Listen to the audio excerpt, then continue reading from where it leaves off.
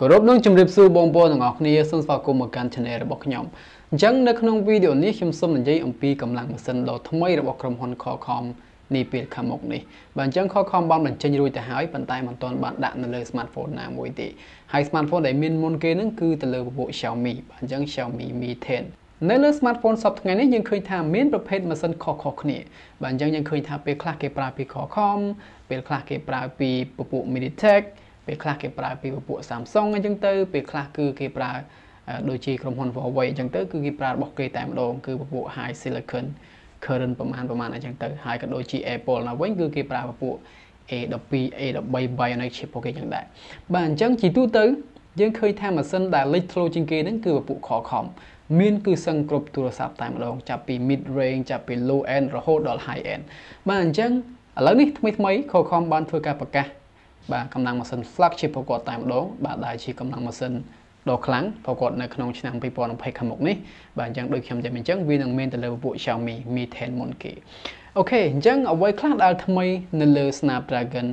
865មួយនេះ Qualcomm Snapdragon 865មួយនេះវានៅតែស្ថិតនៅក្នុងទម្រង់គេហៅថា 7nm architecture ដូចទៅនឹង Snapdragon 855ឬក៏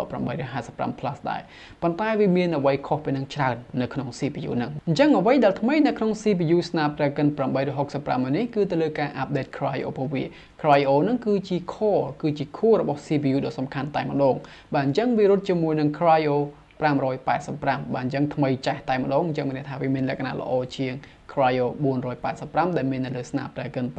855ឬក៏ Snapdragon 855 Plus ហើយវាគឺជា optical processor ដែលមាន4 core high power efficiency core Cortex A55 ដែលរត់នៅក្នុងល្បឿន 1.8 GHz ហើយក៏មាន3 high performance core ផងដែរគឺ Cortex A77 ដែលរត់នៅក្នុងល្បឿន 2.4 GHz ហើយមួយទៀតចុងក្រោយគឺ Prime Cortex A77 រត់នៅក្នុងល្បឿន 2.8 GHz ហើយវាក៏មកជាមួយនឹង GPU ចំនួនថ្មីមួយដែរគឺ Adreno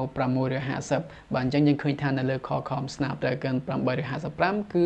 រត់ជាមួយនឹង Adreno 640បាទអញ្ចឹងប្រហែលជាមានលក្ខណៈគេហៅថា improve ទៅលើ speed improve ទៅលើ power efficiency អញ្ចឹងទៅហើយ chipset របស់ Qualcomm នេះ support 144Hz ចំពោះ display technology បាទអញ្ចឹង Quad HD ទៀតបាទអញ្ចឹងបើសិនជាយើងនិយាយចំពោះបច្ចេកវិទ្យាអេក្រង់ 90Hz ឬក៏ 120Hz អញ្ចឹងណាក៏វាពាក់ព័ន្ធទៅនឹងកម្លាំងម៉ាស៊ីនយ៉ាងដែរបើសិនជាម៉ាស៊ីនយើង handle អត់រួចក៏យើងអាចដាក់ 90Hz ក៏យើងអាចដាក់ 120Hz ដែរបាទអញ្ចឹងយើងឃើញថាវាពិតជាលយមែនទែនបាទអញ្ចឹង spec របស់វានោះវាអាច handle Quad HD plus resolution ជាមួយនឹងគេហៅថា refresh rate យ៉ាងខ្ពស់ណោះណាគឺរហូតដល់ទៅ 144Hz ដូចទៅនឹង monitor ធំថ្លៃអញ្ចឹងបងប្អូនហើយចំណុចមួយដែលខ្ញុំឃើញថាល្អចំពោះ Adreno 650នេះគឺយើងអាចធ្វើការ update software របស់វានឹងតាមរយៈ app នៅលើ Google Play បានវាពិតជាលយមែនទែនបងប្អូនបាទអញ្ចឹងជាទូទៅបើសិនជាយើងនិយាយចំពោះ GPU នៅលើ computer យើងតែងតែធ្វើការ update software របស់វាបាទអញ្ចឹងក្រុមហ៊ុនដូចជាពួក Nvidia អញ្ចឹងទៅដូចជាពួក AMD អញ្ចឹងទៅតែងតែបញ្ចេញ software ចំនួនថ្មីមួយដើម្បីធ្វើការ improve ដើម្បីធ្វើការគេហៅថា develop ទៅលើចំណុចខ្វះខាតចំពោះ graphic card របស់គាត់ចំពោះ GPU របស់គាត់បាទអញ្ចឹង Qualcomm ធ្វើអញ្ចឹងដូចគ្នាវាពិតជាលយមែនទែនបាទអញ្ចឹងមានន័យថាពីមួយចំនួនទៅមួយចំនួនហ្នឹង CPU Adreno 650ហ្នឹងវាមានលក្ខណៈអភិវឌ្ឍកាន់តែល្អទៅបាទអញ្ចឹងគឺជាចំណុចល្អមែនទែនបងប្អូនហើយ chipset ចំនួនថ្មីរបស់ Qualcomm មួយនេះក៏ support ជាមួយនឹង 5G network ដែរប៉ុន្តែវាអត់បាន integrate modem នៅក្នុងហ្នឹងទេវាប្រើ modem ដាច់ដោយឡែកតែម្ដងគឺចេញពី modem Snapdragon X55 បាទអញ្ចឹងវាក៏មាន 5G ដែរបងប្អូនហើយ Qualcomm Snapdragon 865មួយនេះក៏មកជាមួយនឹង ISP ចំនួនថ្មីមួយដែរ ISP ហ្នឹងគឺខ្ញុំសូមសំដៅទៅលើពពួក image processing បាទអញ្ចឹងគឺពពួក Spectra 480បាទអញ្ចឹងវាធ្វើការ support រហូតដល់ទៅ200 megapixel ណាបើសិនជាក្រុមហ៊ុនចង់ដាក់គេហៅថាទំហំ megapixel ច្រើនបាទអញ្ចឹងវាអាចអូសទៅរួចបាទអញ្ចឹងវាពិតជាខ្លាំងមែនទែនបាទអញ្ចឹង image processing ល្អរូបភាពយើងក៏ល្អដែរបាទអញ្ចឹងវាគួបផ្សំជាមួយនឹង software optimization ទៀតបាទ software ល្អ hardware ល្អថតរូបទៅដឹងថាល្អតែម្ដងបងប្អូននៅមានទៀត Qualcomm Snapdragon 865មួយនេះធ្វើការ support 8K video 30 fps wow man I mean ខ្លាំងមែនទែនបងប្អូនធ្វើការ support 8K video 30 fps ហើយក៏យើងអាចធ្វើការ record slow motion 960 fps នៅក្នុងកម្រិត 720p no limitation មានន័យថាវាអត់មានទី tìm tí pi ở dương chọc cái này tí bà record dù bà ná vì nên record slow motion rồi hốt tay mà đồ hai dương ai thua cái record 4K 120 fps ở nó chấm pu processor này vì support đó nè bạn chân assign từ năng cầm hôn này bạn chân Samsung còn chọn đạp mà làm ăn chẳng tới bà ô tô hồ bà sân gì mà sân năng lụ tại Samsung Pro chẳng nữa được có lụ ở Xiaomi chẳng tới hai vì có assign từ năng cầm hôn Xiaomi implementation đây bạn chân Xiaomi năng còn chọn đạpประมาณ megapixel ហើយ Xiaomi នឹងគាត់ចង់ដាក់ slow motion ប្រមាណអញ្ចឹងទៅបាទអញ្ចឹងហ្នឹងគឺជាជំរើសរបស់ខាងក្រុមហ៊ុន Xiaomi បាទជំរើសរបស់ក្រុមហ៊ុនដែលទិញពី Qualcomm ទៅបាទអញ្ចឹង Qualcomm គាត់ថា